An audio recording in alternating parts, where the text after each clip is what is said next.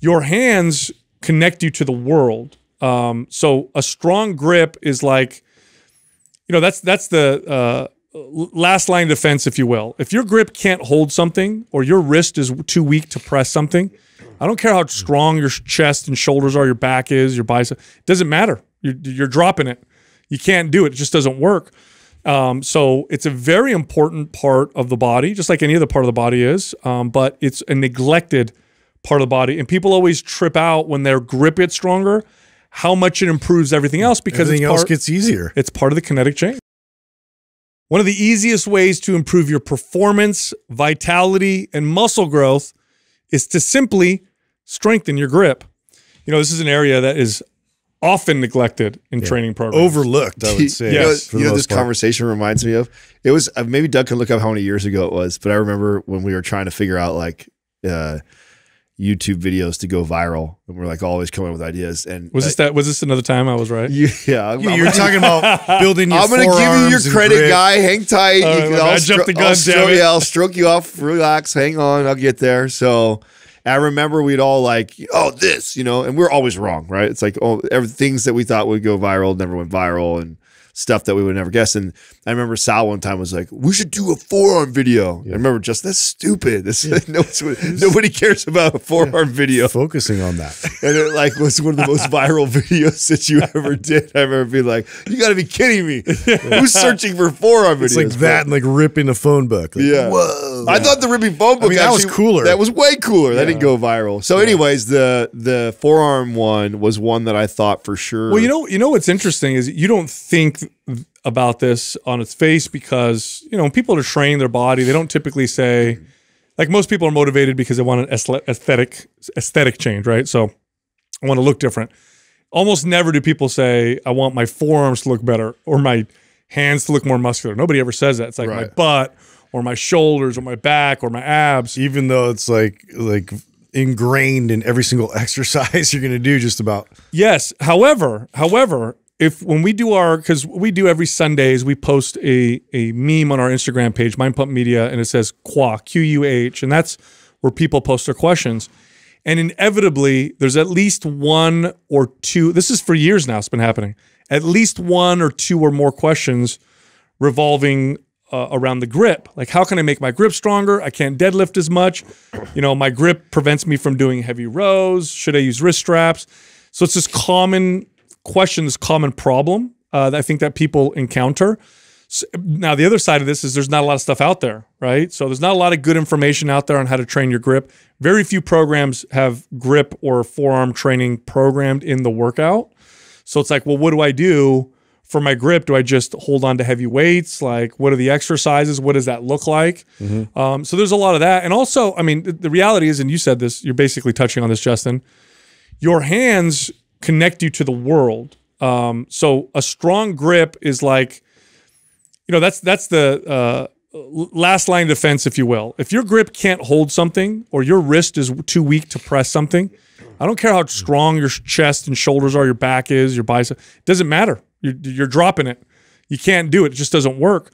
So it's a very important part of the body, just like any other part of the body is, but it's a neglected part of the body. And people always trip out when their grip gets stronger, how much it improves everything else, because everything else gets easier. It's part of the kinetic chain. Yeah. It's also, I mean, I'm surprised you didn't bring up your I don't know if it was a poll or a study they did on the grip strength of like a 20-year-old man today compared to like a 60-year-old man like in the 40s and 50s. No, in the 80s. The 80s. It was in the 80s. That recent. Yeah, the average college-aged male today has the grip strength of a 60-year-old man in the early 80s. That's how much. And the reason why they use grip strength is because grip strength is actually a quite reliable, it's not perfect, of course, but a very reliable way to test overall body strength. So if you have a weak grip, you probably have a weak body. If you have a strong grip, you probably have a strong body. Now, of course, it's not perfect. There could be issues with someone's hands. They could whatever. But for the most part, and it tells you a lot, and it's easy to test, right? It's an easy test. You just squeeze and grip something. Grip strength also, and this was I remember when the first study came out with this, people were blown away, but now they've repeated it. Grip strength is actually a pretty reliable test to predict all-cause mortality. In fact, it's better than most other single metrics. Like you could go do blood tests and pick like single metrics. And there's some that are really can really predict well, especially if they're bad. But a lot of them, you need a combination of things to have a good predictor. Just grip strength alone will give you a pretty accurate reading of all-cause mortality because it measures overall body strength. It's an easy way to see if you can really summon strength, if you can recruit muscle fibers in a way where you can produce, enough output so you can actually start moving heavy objects around. So it's a very simple way to make sure that you're staying on top of that. Yeah. It also predicts, though, it's also connected to, and what I mean by all-cause mortality is, yes, strength. That's an obvious one. But they connect it to overall mobility. They can connect it to osteopenia, osteoporosis, hormones. They can connect it to insulin sensitivity, diabetes, Alzheimer's, dementia. Of course, it's one metric, so it's not perfect. But man, is it interesting that one test can tell you so much about somebody because it has to do with overall body strength, and overall body strength is very closely connected to longevity. But yeah, the grip is what they test. And incidentally, the thing that we we use our whole bodies so little nowadays, but that last study you talked about, Adam, our hands are weak compared to what they used to be. Yeah, I didn't realize that it was just the 80s. So what's the prevailing theory on why that's drastic in such a short period of time? Like we know like over hundreds of years, that's a generation. Yeah, I know. But for something like that's massive. So what is your theory that has happened in the last 20 to 40 years that has dramatically... We don't use our hands. Yeah. We don't use our hands for anything that's strenuous. Especially, manual labor has gone way down in terms of technology and making things easier. We used to have a lot more jobs where you really had to use your hands and grip to use on a frequent basis. And we all know that like frequency of like that kind of like manual labor and things, like you see the forearms that produces and the strength that produces, and you just don't see a lot of trade type jobs where people are enrolling in. Well, it was everyday life, like fixing your bike, working on your car, swinging a hammer, playing any kind of sport, right? It's just your hands are always involved. It's funny, in that same study, they showed that women's grips or college-aged women's grips didn't decline.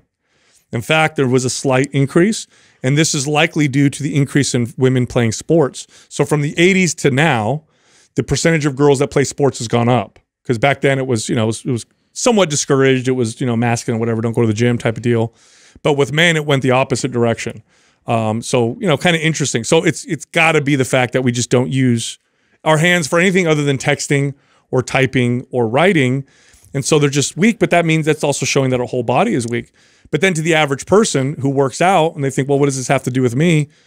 A stronger grip makes all your exercises more effective. Not just the pulling ones. Everybody thinks, oh yeah, that makes sense for rows and for pull-ups and for deadlifts. Obviously, you want to have a strong grip.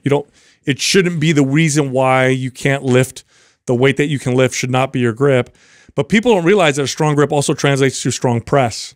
Strong forearms and strong wrists translates to strong press. And if you don't believe me, watch lifters who lift ungodly amounts of weights in overhead presses and bench presses, and many of them will wear wrist support. They'll actually put braces on the wrist to support their arms so they could press more weight. Why? Because if your wrist can't support the weight, you can't press it. Now these are people bench pressing. Well, even if it can somewhat support it, if there's at all any sort of movement, play, or breakdown there, you're going to lose a lot of power and strength. Yes. So that's where someone's like, oh, my wrists are fine, I can do these presses, but it's like that any sort of instability there because you're weak in that grip could make a massive difference. And so there's a massive carryover to every exercise that you do. Like, in fact, many times I'd be in these long training sessions, and almost always what would tap me out is my forearms. Just got to a point where it's like it's such a small muscle in the forearm extenders are such small muscles in comparison to your back and your chest and your legs and all these big movers that you're using. And then that was just so pumped and fatigued, it's like you couldn't even grab onto heavy enough weight anymore. Yeah, well, what's interesting is, and you can test this out yourself, you could use wrist straps when doing pulling exercises, or you could use wrist bracing devices while you press, and you'll probably find that you have better technique and better connection to the weight.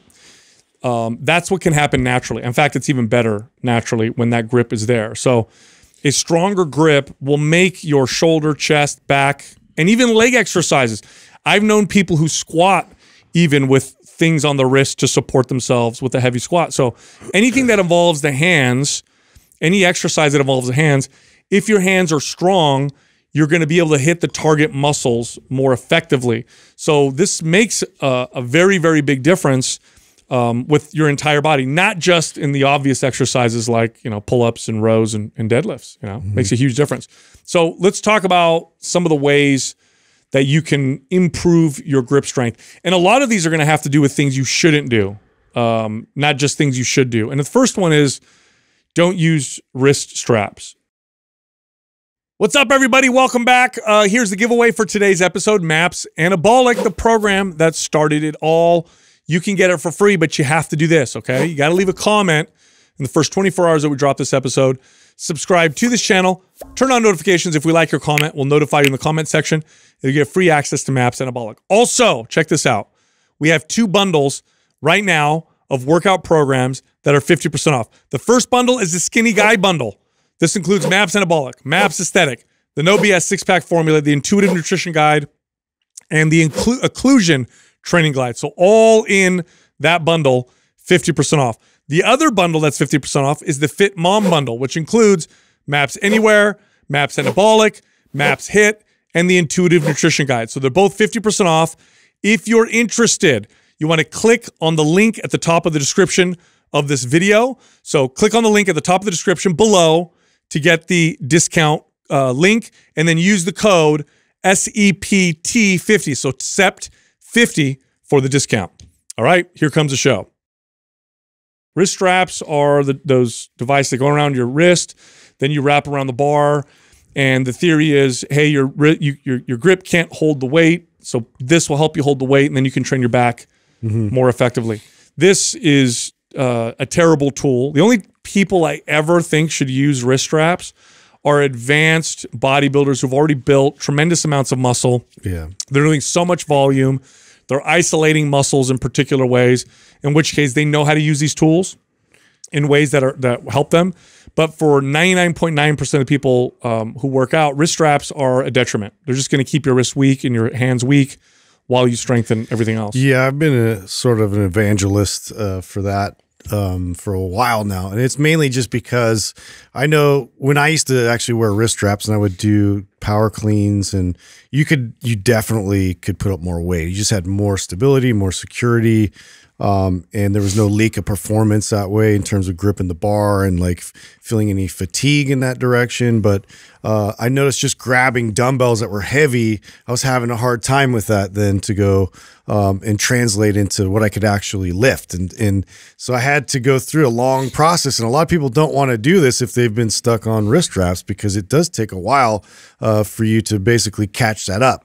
Your muscles tend to have a lot more in them in terms of what they can produce. When you have a secure wrist and you have like a secure grip, but putting the work in, grabbing the weights and just holding the weights and then kind of working your way up progressively will make a big difference in terms of then improving all other lifts. Yeah. It's so tempting to want to use it because, I mean, you can, like, if you've ever tried to really increase your deadlift, normally, at least in my experience, the thing that gives out for most people is actually the grip before like their glutes or hamstrings or their back give out. Like, it's normally like they get to a weight where they just can't hang onto the bar, and then you do an over-under type of deal, or you use straps. And I've definitely been in this camp before where I've used straps when I get to super heavyweight deadlift, and it makes it a lot easier. It's just one less thing you got to think about too, because with a movement like that that's so complex, there's this, you know, oh man, if I don't have to worry about grip, I'm locked in,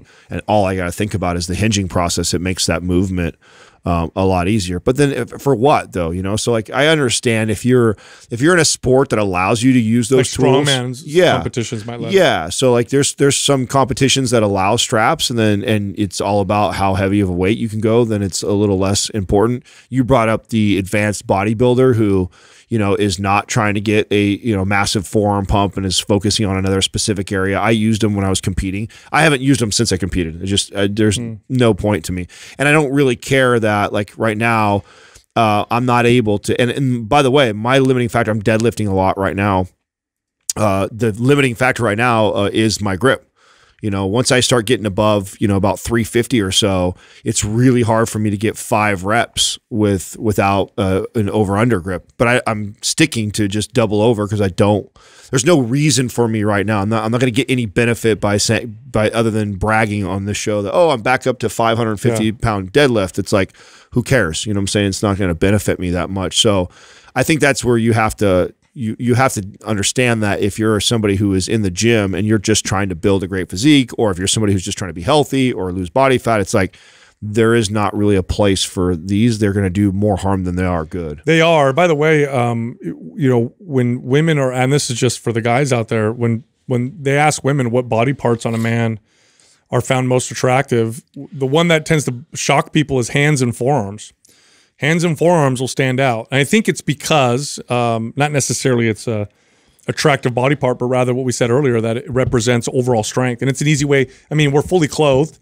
So you have a t-shirt on or a long sleeve shirt, and a woman, you know, instinctively can tell you're physically strong by your hands and by your forearms. You reference that all the time. I don't know if I've ever read that before. I've seen. I know arms is. I didn't know hands and forearms. I feel like you say that because Doug says you have beautiful soft hands. Yeah, no, they're not. I feel like that's the only reason. Yeah, he does say that. Thanks, Doug.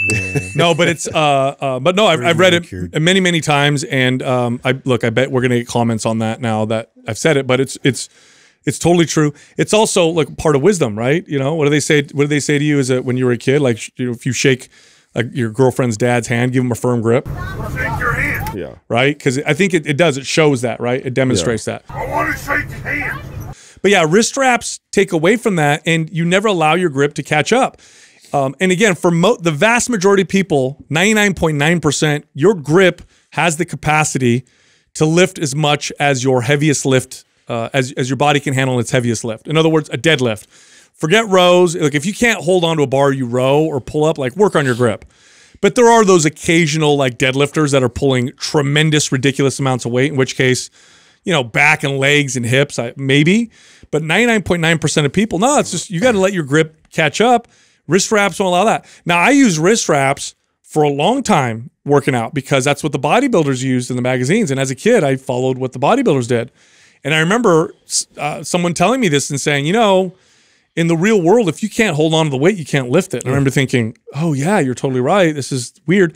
So I took off the wrist straps, and it took me a year for my hands to catch up to my back. I had trained my back with wrist straps for so long. My hands were so far behind that I had to go way lighter. It took me a year to catch up. Now my hands are there. I can hold on to things that my back can lift, but it'll take a little bit of time. Also, by the way, studies show that connections to muscles change a little bit when you use things like wrist straps, including presses. So you can actually change recruitment patterns so your body learns how to lift more with wrist straps, not just because it's holding the weight, but rather because it's used to the recruitment pattern. And you don't necessarily want that in the real world because you don't have wrist straps with you everywhere. I'm going to jump around on your list because I think that this just organically flows better here. The point that we were making about heavy singles, doubles, and triples. This was one of the best things that I ever did. I know we've talked before. I know you've done YouTube videos on building forearm strength and grip. One of the best things that I noticed, and remember, before we all got together, I really didn't do the single, double, triple thing. Like I did low reps way back when I was a kid at like the 5-6 rep range, but I never dropped below 5, like ever. And so I started training singles, doubles, and triples. And one of the things I vividly remember like noticing, aside from watching my strength go up more in those big lifts than I'd ever seen, was my grip. I noticed my grip strength went up really just from just lifting really, really heavy weight 1 to 2 to 3 times. Because, you know, you like when I was giving the example earlier of lifting, you know, above 350, when I start getting above 5 reps in that rep range, it's just hard for that long of a period of time to hold on to. But by doing something as tense and as heavy as, you know, 400 pounds one time pulling up like that, boy, my grip strength shot up really fast. It's because one is training more for strength endurance and one is training for just pure strength. Yeah. So when I'm doing when you're doing, and most people, when they don't train their grip and they're like, oh, it's fine. And then they test it and they're like, I need to get it stronger. They may have okay strength endurance because they hold on to the weights quite a bit. But just like building strength in anywhere else in the body, that low rep stuff will build like real low, you know, that grinding strength. And that comes from the low rep stuff. So, you know, doing a double with heavy weight builds strength differently than doing, you know, 12 reps with lighter weight. Both of them build strength. One is more strength endurance. One of them is more pure strength. That's what you noticed. Yeah. You'd never trained your grip with like pure strength. And boy, can that increase the overall strength of your grip through the roof. It was dramatic. Like it was a made for, and because I used to, if you go further back, I was a wrist strap guy like you for a really long time. Pretty much it was a cool accessory when I was in my 20s. You know, it was like cool to have wrist strap. I looked serious. You know what I'm saying? That was like the idea when I was 20 something years old walking around the gym. So, and I used it for everything, which was a terrible idea. And then got rid of them. And then I remember working my way up on the deadlift, and that was something really quick. And I know, of course, there's some novelty there, right? I never trained single, double, triple, so I probably saw an additional benefit. But you're right. I mean, like, how many people are training that way? I also included in there, and I know this isn't on our notes, but I would play with the axle bar too, which was I thought thicker grip. Yeah, I thought that was really beneficial too. Was incorporating, and same thing, singles, doubles, and triples with the axle bar, and then and then I go back to a regular bar, and it felt like I could just squeeze. God, I haven't done that in a long time. Yeah, well, the singles, doubles, triples, like for me, what it showed too is just like it really highlights any instability. So like you can kind of get away with that a bit when you do higher reps. And you can get that sort of a muscular pump that goes with that. But with strength training, pure strength training, and that higher reps with a high load, you either can do it or you can't. And it shows you sort of where those weak points are that need to be addressed. And so like with your grip, it's like it's very visibly obvious, you know, where that disconnect is. Yeah. The next one is to use chalk, powder chalk or liquid chalk. So most gyms don't allow powder chalk. So they sell liquid chalk super cheap. And most gyms are okay with it. You might get the occasional gym that won't use that, let you use that as well. But I've gotten away with it at every gym I've ever worked out at. And chalk helps because you're connected to the weight, right? When your hands are sweaty and a bar is slippery, it changes the connection. You have to worry about something. You have to worry about the bar slipping or moving in a particular way. Chalk for all lifts, not just pulling lifts, but pressing lifts as well, curls, laterals, press downs, doesn't matter. When you have a more tight grip on the bar, and chalk helps with that because it gets rid of the slipping, you feel more connected, and it also allows you to strengthen and train your grip without having to use an aid like wrist strap. So chalk is a huge, and there's almost no lift I don't use chalk on these days. I'm always using chalk. I just feel more connected. Sure, gym owners love you. Huh? No, well, the liquid one's not a big deal. The liquid one's not that bad. No, yeah, it is. I know. I love getting into chalk too. It gives you that added bit of so it's like that friction that you can now feed off. You just feel more connected to the weight, connected and secure. Yeah, even with isolation movements. I mean, even when I'm doing movements that are light, where I'm trying to target and isolate a muscle, when I use chalk, it's like it's like when you drive a sports car and you feel connected to the road versus floating on top of it. Right. I'm connected to the weight in a different way, and I can actually isolate those muscles a little bit better. So chalk is super valuable. I mean, I have to use chalk, especially when I get heavyweight. If you're not using straps, to me, and if you've deadlifted a couple sets, your palms get sweaty. Which in the past, that was my excuse for using straps. I was like, oh, my hands are getting, as I get into multiple reps, inevitably just slips. Yeah, and it just rolls right out. So, and chalk will dry that right up. So having some chalk or liquid chalk, I think, is a game changer. The next one, and this one, I remember Justin talking about this, and he made a big deal about this, but I also remember reading about this in powerlifting magazine. I don't remember the name of the powerlifting magazine, but I had subscribed to it when I was a kid. And I remember some of the top benchers on there talking about squeezing the bar. Mm-hmm. like rather than letting the bar just sit on your hands, which a lot of people do when they press, to crush the bar with your hands and it increasing the amount of neural drive or force into the bar. And this strengthens your grip as well. So when you're doing exercises, almost any exercise, use a firm grip on it. Even if it's something you don't necessarily need to grip onto tight, grip that bar tight, grip the handles tight, and it'll connect you to the weight a little bit better, and it'll continue to train your grip. I used to get a little bit of pushback on that because, some clients would think they're using too much energy, like, and it's going to take away a little bit from, and they might fatigue a bit more. Right. But in a sense, it's got that irradiation kind of effect where now all of a sudden all the rest of the joints feel secure. You're able to actually kind of like really connect and generate more force that way, which then contributes to the overall lift. Well, it's actually really interesting because it's very different than a bodybuilder's mentality when they lift. A lot of bodybuilders will break their wrist and open palm. So I had a habit of doing that for a really long time where I would just let the weight rest and I wouldn't grip at all. And I'm just thinking about the chest the entire time.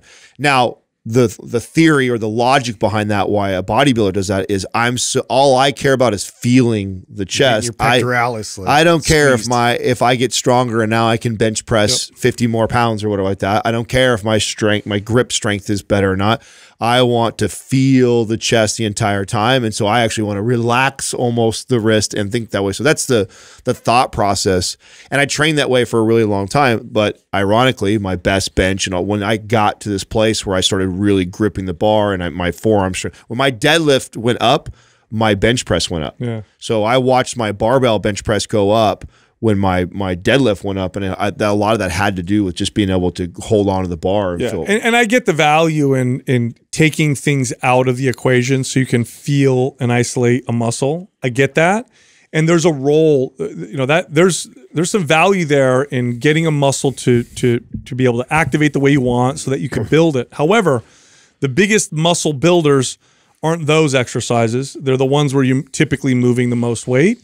So I would use those with clients to teach them how to feel the muscle, get to the point where they can feel it and squeeze it. And then we can get to the point where we can go heavy, irradiate the whole body. And now we're generating a tremendous amount of force and we're building a lot of muscle. So there's value in what bodybuilders say. However, I think the average person, or at least with media, it gets communicated like this is how you should train. Well, it's not. It's just another classic example of something that we address on the show all the time, which is the nuances. It's not as simple as the bodybuilder has it wrong and the power lifter has it right. It's that different intent going in. That's right. They both have different intents. They both have value to overall training and your pursuit to strength and muscle hypertrophy and longevity. And it's like understanding where each camp is coming from and then how do I apply this to improve my place. And so my biggest takeaway in that, being that I've been in the bodybuilder camp but then also cared about getting stronger, is that they both had tremendous value for me. I mean, the ability for me to connect to muscles and training that way for so long has obviously benefited me in shaping and sculpting a physique.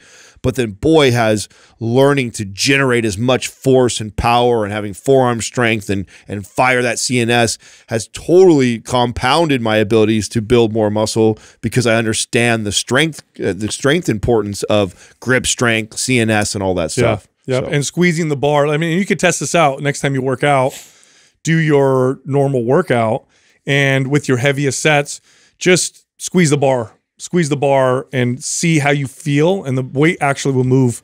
It'll move up a little faster. You'll actually generate more strength and more force. That brings right to the next point, which is the practicing the isometrics. Yes. I mean, that's what you're basically teaching, is the entire body to communicate together before you do a movement like that. And squeezing the bar would be a type of an isometric. Yeah, so there's different kinds of strength when it comes to muscle contractions, and there's overlap, right? But they can be pretty specific. So you have the ability of a muscle to contract.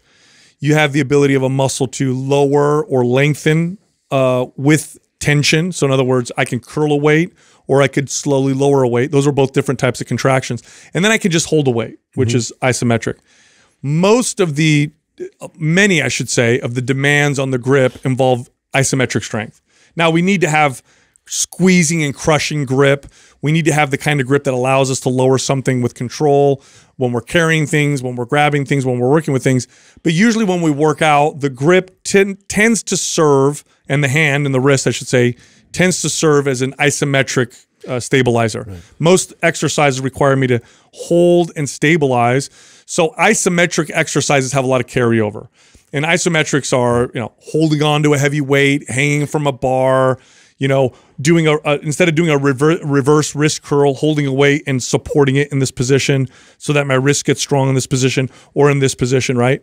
So the isometrics have a lot of carryover for the rest of your lifts because your lifts tend to require that kind of strength. So like strength endurance. So yeah, it just carries over well because with grip, you are doing like say you're doing compound lifts but you have to hold on to the bar the whole time, right. Basically like gripped and glued to it. So you need that endurance to be able to sustain the same amount of force to hold on and grip throughout the duration of the exercise. And this is just a common practice for me is to grab deadlifts are obviously like kind of an example of that, but like holding the bar an extended amount of time at the top.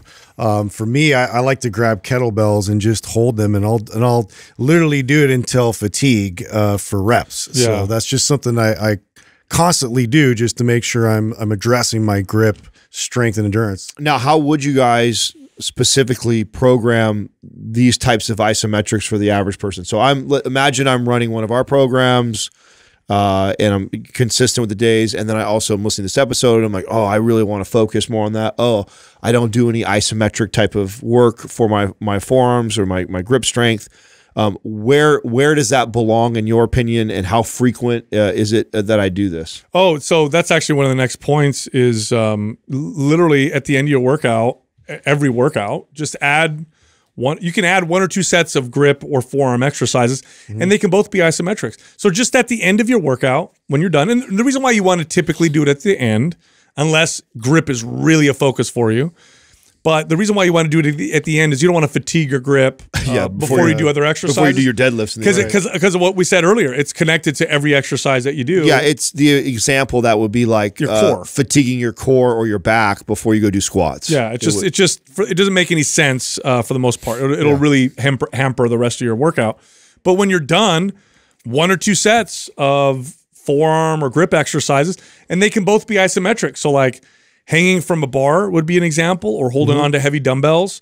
And you can do it to fatigue, or you could do what I do, which is I tend to stop short of fatigue, and I'll say, okay, 30 seconds is up. I think I can do 10 more seconds, but I'll let go. Now, because it's isometric, do you recommend that someone could do this every single workout? So every time they're training in the gym. Oh yeah, or it doesn't have to be just isometric. You could do full range of motion, just 1 or 2 sets every workout.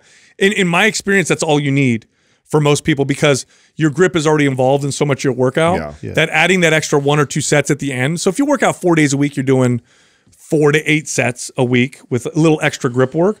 But man, does that carry over.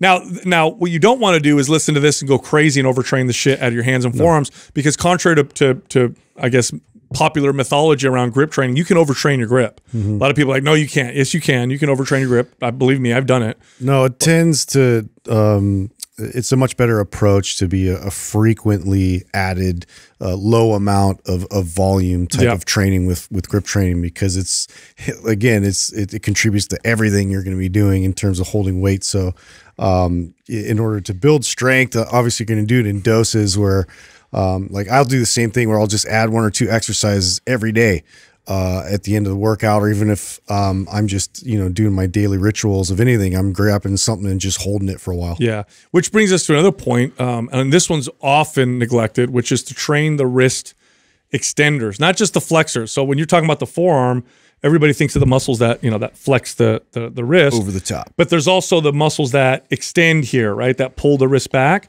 And you need to have balance on your wrist and your forearm. There's also muscles that bend lateral. You can't just train one and then keep the rest weak, because that creates instability and can cause problems and wrist issues. And this is a very neglected part of the body. So wrist extenders. So I like to throw in a set, because I mean, how many times am I training this particular muscle here? I like to put in a set of like reverse curls or reversed wrist curls, or even just holding, you know, my arm at the end of a bench with the weight for a little bit and to fatigue the top of my forearms. And I notice when my wrist extenders are stronger, my grip is so much stronger because of the balance and stability. I mean, I want to touch more on even what you started to lightly talk about, which is very common when you see somebody with a golfer's or tennis elbow. Many times it's the extenders that are weak, because their flexors are so strong. They pull a lot of weight, deadlifting, or they curl really good weight, but they spend no time doing the extender. This was an issue for me, and it was as simple as that. Like, I kept trouble. I remember like working on this a while. This was just a couple of years ago, and I was looking at like all shoulder stuff and wrist mobility, and I'm like, I'm messing with all the things, and I'm like, God, it's still bothering me. And I was heavy deadlifting at that time. And what I realized was like, God, when was the last time that I had really focused on my extenders? And they were so weak in comparison.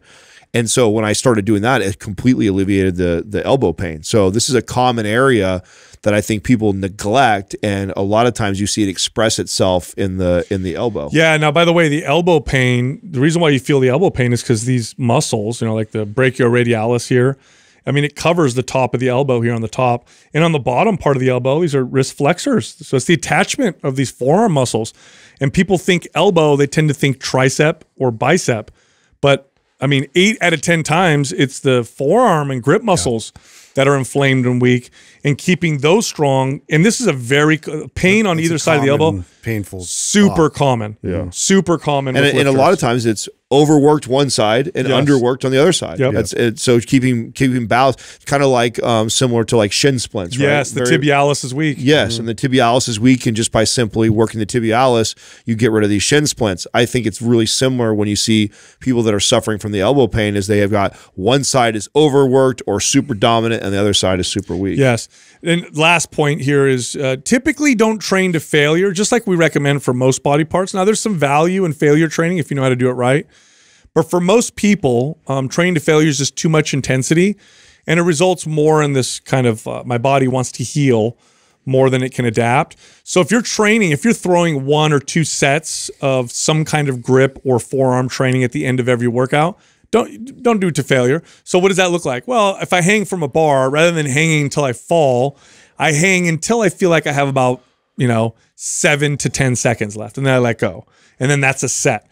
You'll find that your strength gains will come faster that way versus I'm going to train the crap out of them to fatigue at the end of every workout. That tends to result in overtraining. I like that one, and that's actually such a great one to slowly, progressively overload with time. Like, so I actually like doing hang. Like you talk about at the end of a workout, you do a hang, and the first time you do it till, like you said, till like, I'm almost going to give out, not till you fall literally, but it's like, it's getting so pumped. And then you just keep track of your time. And then every time you do that, every day that you incorporate that, you just try and hang for a few more seconds, and before you know it, you go from adding 5 seconds to 10 seconds to 15, then 20, then 30, then before you know it, you're adding 45 seconds to a minute to your hang. You could get nowhere near that just a couple weeks before. It'll get there pretty quick. Absolutely. So let's talk about some of our favorite exercises for grip strength. Farmer walks has to be up there for me. Yeah, constantly do those all the time. Yes, heavy farmer walks. I'll do, if I go real heavy, I'll use the trap bar. And I've gone up to as heavy as 450 pounds, and I'll walk for maybe 20 paces.